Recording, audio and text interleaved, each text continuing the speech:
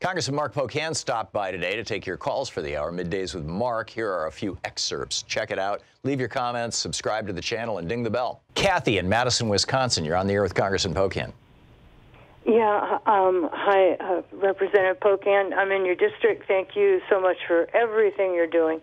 I was really concerned, especially in the beginning, about the behavior of some of these, new folks that got sworn in January. The freshman Congress people. And what concerns me is some of them, on occasion, and I can't say all of them, seem to be kind of showboating and putting themselves out there to be more, high profile. And sometimes, I don't know, I just get worried when, like, for example, Omar, saying what she did about Israel and causing a thing about that.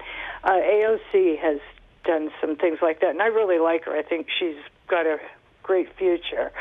I've just seen a few go off the rails like that, and I don't think that's going to get the Democrats where they need to go, which, in my opinion, means the top focus has to mean showing the Republicans the door in 2020, because we're not going to get anything done unless that happens. So whatever you think about that, I would appreciate hearing about.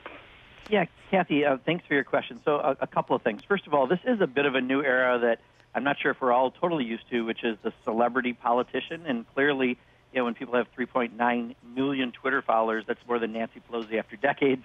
They have a big impact in a certain part of the world. So in that sense, that is something new we're working on. But I can tell you what's happened is the attacks from Republicans used to be on Nancy Pelosi. They try to make her the boogeyman of all issues. And since she is now Speaker and they realized they weren't effective in that, they have now transferred to AOC, Ilhan Omar, and Rashida Tlaib, three smart young women of color, two happen to be Muslim, and pretty much everything they've told you to ever fear, they're putting with those folks. So Ilhan specifically, there's a comment they went after her just this week for that is totally taken out of context. And then they went after her for calling Stephen Miller a white nationalist. I did that too.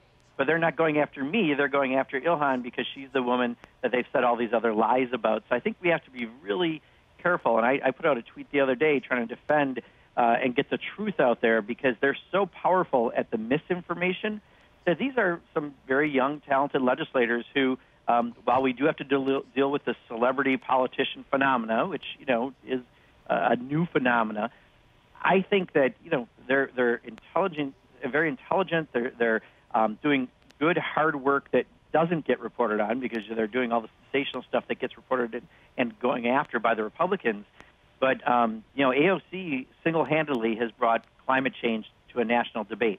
Ilhan has single-handedly brought much of the debate about finally having some Muslim women in Congress and what that means, and we're watching the discrimination happen from Republicans. So I think we just have to make sure that we're not falling for some of the stuff they put out there because it's convenient to go after those three in particular.